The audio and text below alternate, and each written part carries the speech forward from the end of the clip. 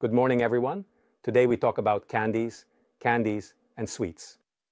In the past, we have often discussed chocolate. As you know, our cooling and temperature regulation systems are frequently used in the chocolate production sector. The same thing happens in the production of candies. Yes, because where do we go to produce candies? Or toffee, specifically those gummy candies. There is a need to cool and regulate the temperature in the production process as well.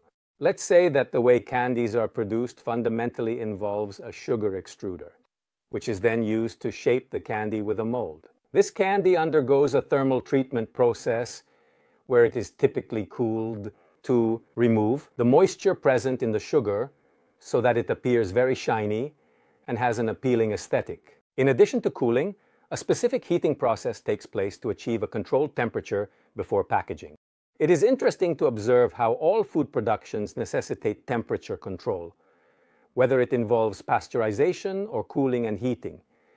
In this case, it is not linked to a specific process for maintaining organoleptic characteristics, but rather to a purely aesthetic factor and the elimination of excess moisture that could likely alter the taste of the candies, such as in the process. In addition to this, on these production lines, there are processes that involve washing the production lines, which then require post-heating to dry the entire system and prepare it for new production. It's an interesting topic. Contact us, and we can explore it further.